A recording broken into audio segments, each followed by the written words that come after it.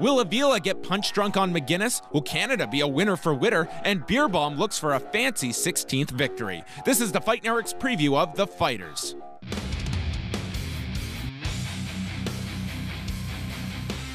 Hey there, fight fans. My name is John Pollock, and welcome to the Fight Network's preview of the Fighters event coming up this Saturday night in Mississauga, Ontario. In addition to that, John Ramdeen is going to be joining me as we preview the Strikeforce Challenges 14 event this Friday night, headlined by Healy taking on Lyle Beerbohm. But right now, we're going to take a look at the main event for this Saturday night in Mississauga, Ontario, as NABA lightweight champion Logan McGuinness makes his first championship title defense.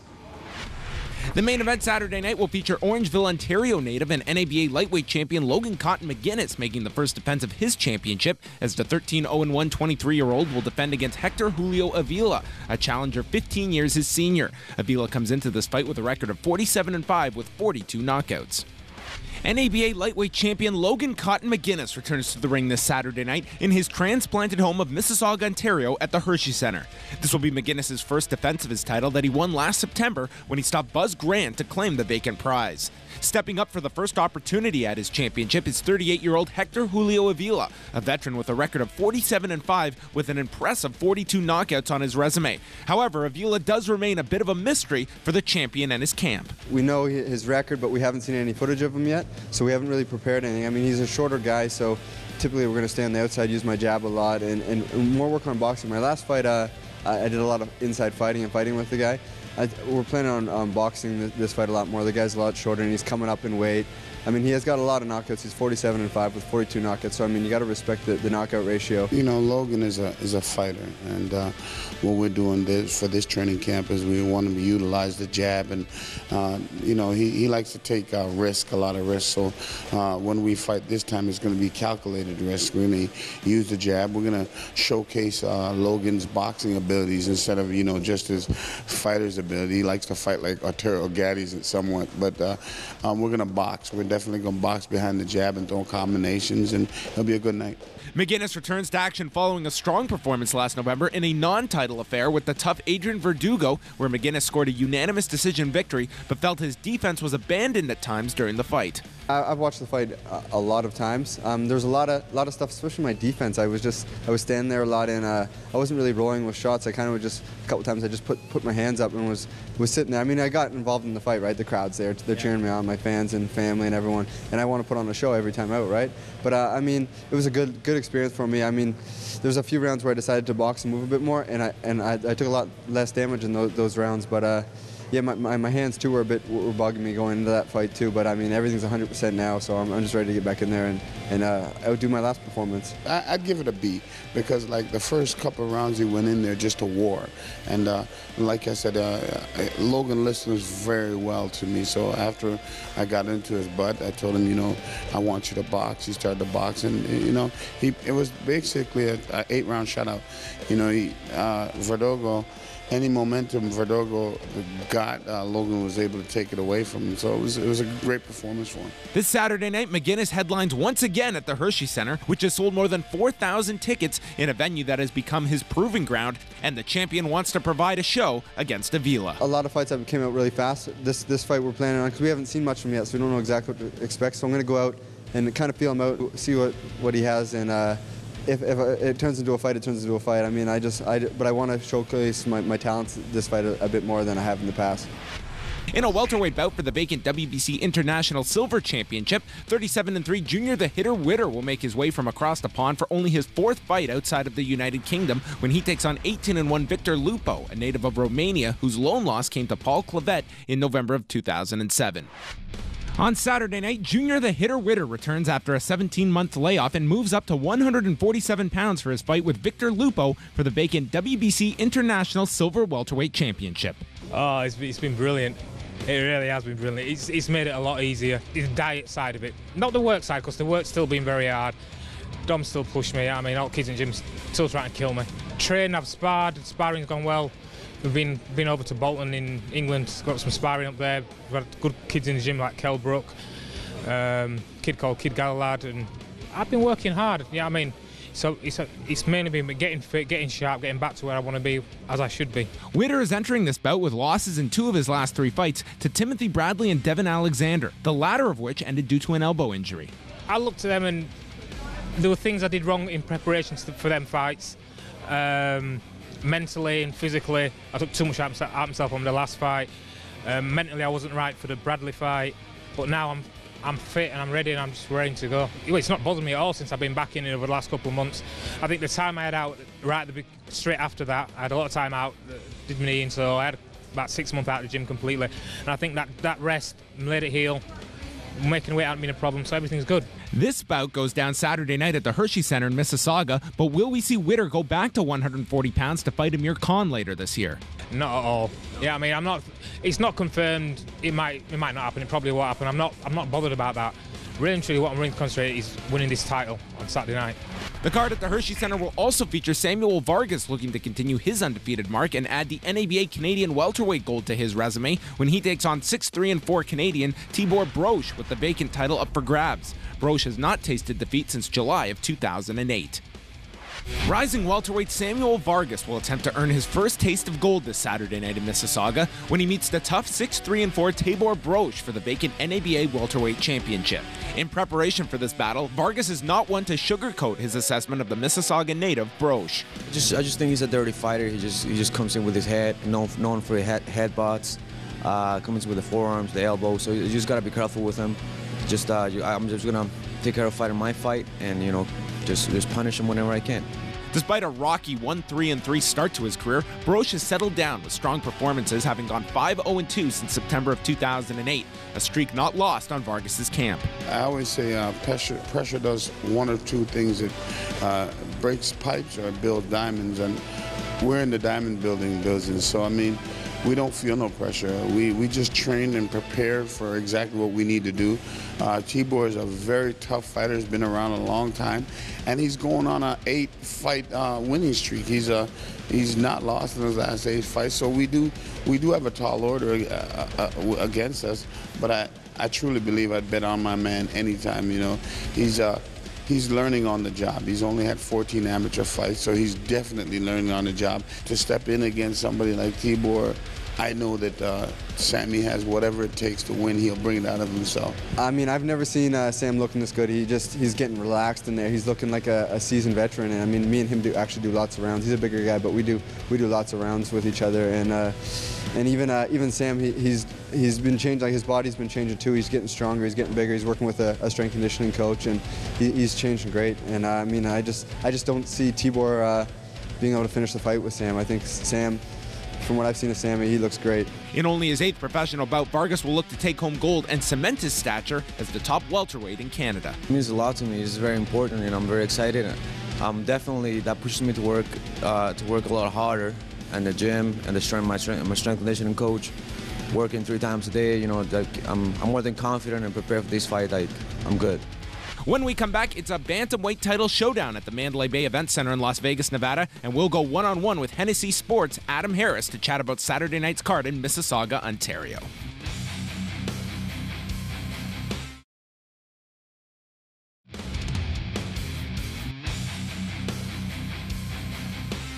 Welcome back, everybody. We are now joined by Adam Harris of Hennessy Sports, who are putting together this Saturday's card at the Hershey Center. Adam, thanks for taking some time to join us. And first of all, what are ticket sales like thus far for Saturday night? Well, John, ticket sales have been really brisk. I think it's an event that Ontario can really get behind, and I think it's marking sort of a change in the cards that are being presented here. I think it's set a new sort of standard. So, the response has been fantastic. It doesn't hurt having such great talent on the card, so we're really excited. In the main event, we're going to see Logan McGuinness making his first defense of the NABA Lightweight Championship. He's going to be taking on Hector Avila, a 38-year-old fighter, but with 42 knockouts. He's a very dangerous fighter. He's very heavy-handed, so, Logan being a young, sort of a young gun in the sport, we've got to be, it's all about levels, and I think this is a perfect step-up fight for him where you're going against youth against experience, and we expect a very tough fight for Logan. That said, we think Logan's ready.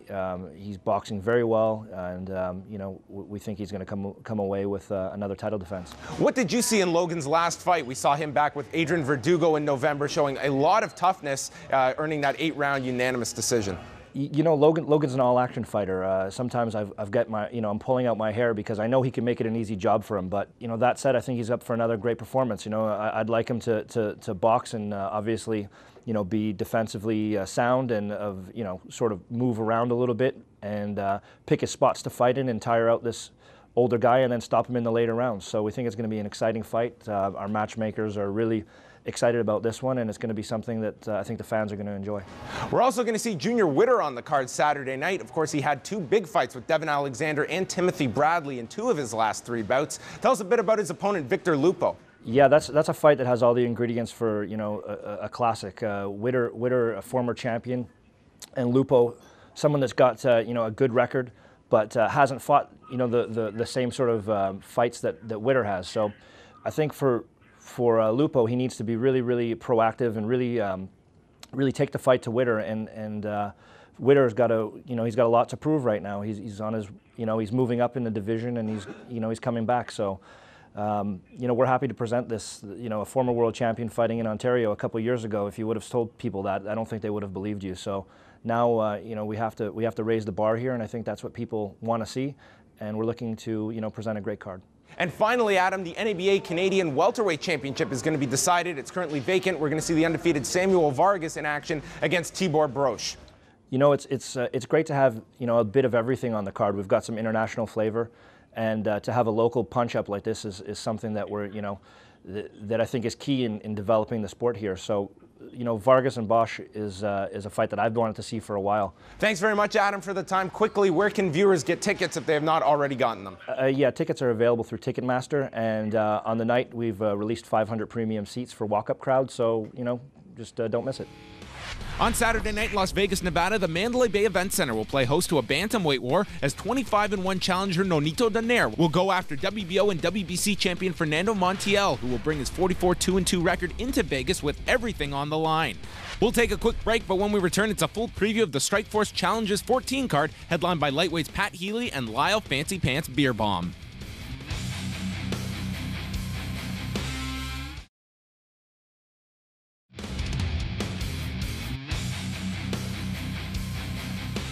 Strikeforce will present their 14th Challengers event this Friday night from Cedar Park, Texas, and will be headlined by lightweight action as undefeated 15-0 Lyle Fancy Pants Beerbohm returns to the Strikeforce cage for the first time since May of last year when he meets veteran wrestler Pat Healy, who enters this contest with a record of 25-17 with a 500 mark of 1-1 for the Strikeforce organization.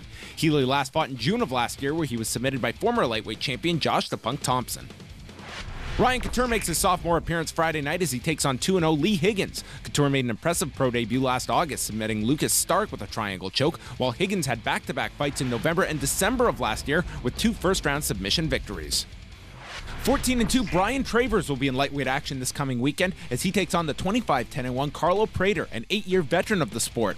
Despite a resume with wins over Melvin Gillard, Spencer Fisher, and Carlos Condit, Prater enters this fight having lost 4 of his last 5 as he seeks out a much-desired W. And the card rounds out with welterweight action as the 5-2 Ryan Larson will meet the returning 10-2 Eric Apple, who returns to the cage for the first time since November of 2009. Apple has a 1-1 record with Strikeforce with a submission stoppage over Matt Mikowski in September of 2008 before losing via TKO to Bobby Volker in 2009. Larson has not been out of the first round since his debut fight back in February of 2006. Strikeforce provides fans with the 14th edition of their Challenger Series on Friday night, live from the Cedar Park Center in Cedar Park, Texas. In the night's main event, undefeated Washington native Lyle Beerbohm looks for his 16th straight win when he meets Team Quest Oregon lightweight Pat Healy. The 32-year-old Beerbohm, the subject of a documentary chronicling his addiction to methamphetamines before finding mixed martial arts, has finished 13 of his 15 opponents by both submission and TKO. Fancy Pants holds stoppage victories over UFC veterans Dwayne Bang Ludwig and BJJ black belt Rafaelo Oliveira, as well as a razor-close split decision triumph over former BJJ world champion and Nova União representative Vitor Shaolin Ribeiro.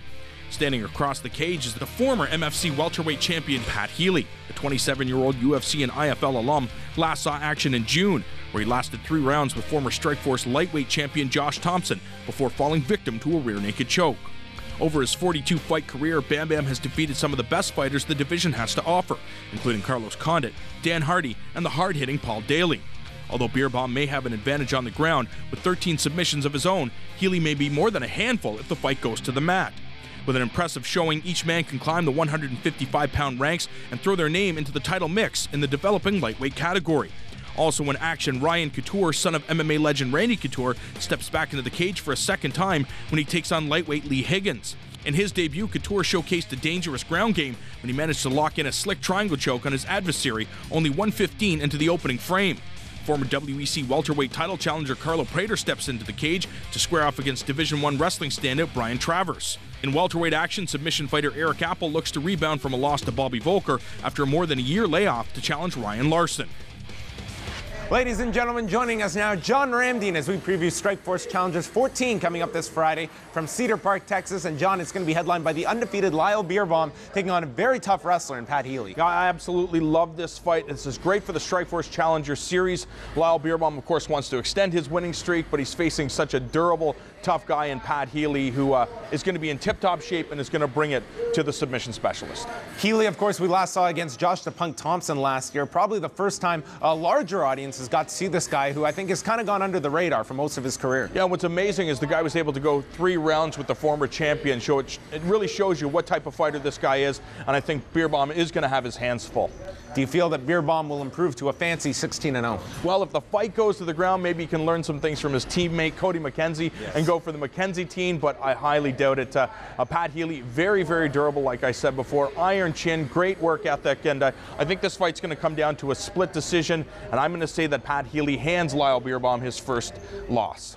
We're also going to see Ryan Couture in his second professional bout. He's taking on another undefeated fighter in 2-0, Lee Higgins. Obviously, with a last name like Couture, you're going to be pushed quicker than your skill set maybe is at times for Couture. Lots of pressure here on these Strikeforce shows. Yeah, what's amazing about this guy, though, he is legit. And I mean, you say legit, this is only his second professional fight. But if you go back and you look at his first fight, very slick submission skills. And I think Strikeforce has a great thing on their hands with Ryan Couture, as they do with a lot of their guys in the Challenger Series. It's really great for the fans to see these up-and-coming guys who can establish themselves and then make the jump to the bigger stage. Guys like Tyron Woodley, Shane Del Rosario, and LeVar Big Johnson. Speaking of Del Rosario and Johnson, you were in New Jersey last weekend for the kickoff of the Strikeforce Heavyweight Grand Prix tournament. And in the main event, we saw Antonio Silva defeat Fyodor Emelianenko, an upset to some. Yeah, to some, but you know what? Bigfoot Silva, in addition to being an absolute giant of the division, this guy's a Brazilian Jiu-Jitsu black belt, big, heavy hands, and he has one of the best teams surrounding him. Fedor Emelianenko doesn't have that big team. He's not at the larger end of the heavyweight scale, and it just comes down to physics. You know, if you're bigger and stronger and you have the same skill set, chances are you're going to prevail. The big question, though, is what's next for Fedor Emelianenko? Mixed martial artist Fedor Emelianenko has shown his dominance in the sport by defeating numerous top-level competitors for nearly a decade. Going back to the arm again. Now again going for the arm bar. Hong Man Choi taps out. With an impressive streak of dominating victories under his belt, the seemingly unstoppable Sambo practitioner has developed an aura of invincibility. However, the Russian enigma was definitively exposed for the first time in his career on June 26, 2010, against Jiu-Jitsu master Fabrizio Verdun. It looks like he was going to tap there. He's got his arm straight. Oh! He's tapping! He's tapping! Fedor losing for the first time! Fabrizio Verdun! The submission defeat sent shockwaves through the mixed martial arts community, and the Fighting Emperor's mystique was damaged. The Strikeforce Heavyweight Grand Prix quarterfinal marked the return to the cage for Emelianenko. However, it would not be the performance reminiscent of his past. Matched up against the larger Antonio Bigfoot Silva, pundits would witness an uncharacteristic performance by the former Pride Heavyweight champion. Oh, and he got caught with that counter, did Fedor. Blood coming out of the nose of Fedor. My goodness, what a flurry. And he mounted him easily. Emelianenko in all kinds of trouble eating these hammer fists. Fedor looks defenseless now. Silva is absolutely manhandling, dominating Fedor Emelianenko. Referee Merguliana has waved off the fight. They're stopping the fight. They've stopped this fight. Antonio Silva has won. The Russian appeared humble in defeat, as it was the first time he suffered back-to-back losses. Us as fighters, I think the majority of us probably figured that Fyodor would win the fight, but none of us thought that Bigfoot was going to be easy to beat in any way. And he showed exactly why he was the Elite XC champion, why he's a tough fight for anybody. And very impressive seeing him to go to submit such a good fighter as Fyodor, and even go for leg locks against a Sambo guy. Considering hanging up the gloves prior to his encounter with Fabrizio Verdun, now eliminated in the first round of the heavyweight Grand Prix tournament, the thought of retirement weighs heavy on Emelianenko's mind. Thank you very much for your love and support. Maybe it's the time to leave. Yes, maybe it's the last time. Maybe it's high time. Thanks God for everything. I've spent a great, beautiful, long sport life. Maybe it's God's will. Well, if this is the last time, you've been an incredible champion. Federer showed everybody in 10 years, in 12 years, showed everybody the best in the world. Just to have it 2 lost. The guys say, Federer's not the same guy, but maybe he don't have a motivator. Maybe the Federer don't have a good camp. Depends, the camp is a very important camp. My hat is off to Federer. You know, he is still considered the best fighter to ever live in this sport here. He's done so much for the sport, and for European athletes as well, you know, MMA fighters. And I think he's an all-time legend. And he's had two losses now in a row. But, you know, I don't think he's going to quit now, you know. If he did, I would respect that. Despite the Russian's comments, those close to him, as well as Strikeforce CEO Scott Coker, feel the 34-year-old will continue on with his mixed martial arts career. You think Fedor will retire? No, not at all. I think he's done. No. You seem almost certain of this. Yeah, I mean, you know how it is when the fight happens. It's an emotional time. He's injured right now, but I don't see any. I don't see him retiring on a fight like this. I think people will see either Fedor fight Verdun rematch, or they'll see Fedor fight Alistair, depending on what the outcome of that event is. So you're still going to see some Fedor in some great fights, and you know, I don't think he's done. The man who not long ago was considered to be the baddest man on the planet will now have to regroup and assess his options to determine his next move in the ever-evolving sport. We hope you enjoy all of the action coming up this weekend, including the Fighters event, which will be taking place from the Hershey Center in Mississauga, Ontario. On behalf of everyone here at the Fight Network, Extreme Couture Toronto, he's John Ramdeen, I'm John Pollock. Enjoy all of the action this coming weekend. Hook and an uppercut. McGuinness